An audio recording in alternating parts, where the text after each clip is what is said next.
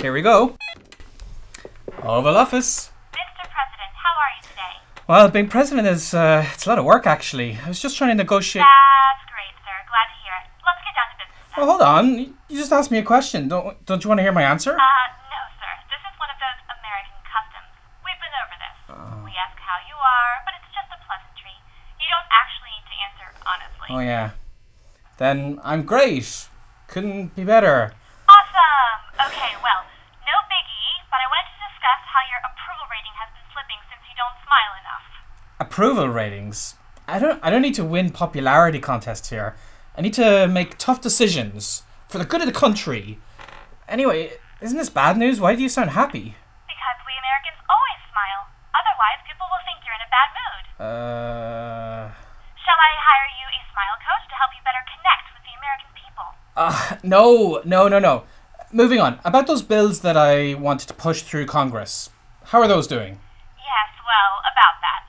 The bill suggesting we abolish tipping and just give waiters, waitresses, and delivery people a fair wage, nobody wanted that. Ugh.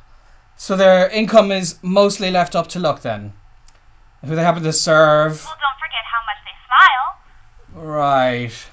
Anyway, what about my metric system proposal? They have to have seen reason in that.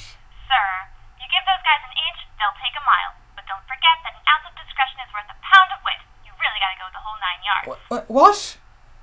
So that's a no on the more logical system the whole rest of the world except for Liberia and Myanmar have adopted. Precisely, sir. See what I have to put up with?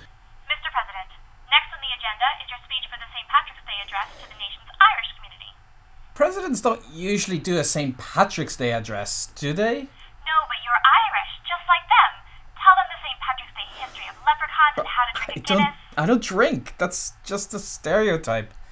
I think I need some headache medicine. It's a pity it's so late now for the pharmacy to be closed. What do you mean, sir? There's a 24-hour pharmacy just down the street. There is? Is it because I'm president? No, actually, sir, we have 24-hour stores all over the country. I'll set an aid immediately. Brilliant! Sir, we've been through this. Oh yeah. Awesome. Now, about my proposal to have bicycle lanes all over the country. I am the president, I am the president. I am the president, I'm the president. I am the president, I'm the president. La la la la la la la la la la.